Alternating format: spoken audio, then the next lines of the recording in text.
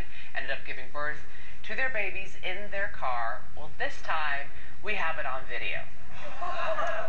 Now, we want to warn you, this shocking footage might not be suitable for everyone, but it is still pretty amazing.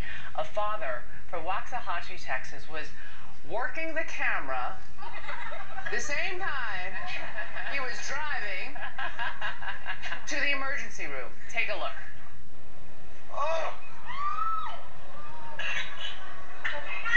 I'm pulling over, baby. I'm pulling over. Okay. Oh my gosh. I have a baby in the car. I have a baby in the car. Baby Willow weighed 8 pounds, and doctors say she is in good shape. You know, there could have been a potential fatality if she was wearing jeans. So it's lucky she I was wondering, is this one of those reality shows where she didn't know she was pregnant? She obviously knew she was pregnant. I'm just trying to figure out, how is he driving so good while he's photographing? I can't drive that good in a car by myself. How you driving that good? And then where is it? This can't be a real man. This got to be some kind of half man, half good man thing, because the average man would have been straight at the vajayjay shot. How you doing? And then for me, I would have been more, I don't think I would have been that focused on driving and getting her to the hospital. I would have been more worried about, is that afterbirth on my car seat?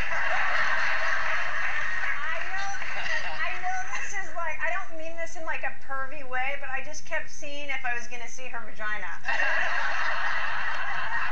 don't know, he did some fine camera. It was very subtle. It was restrained. I don't like to see videos of the birth. I prefer to see videos of the conception. I just...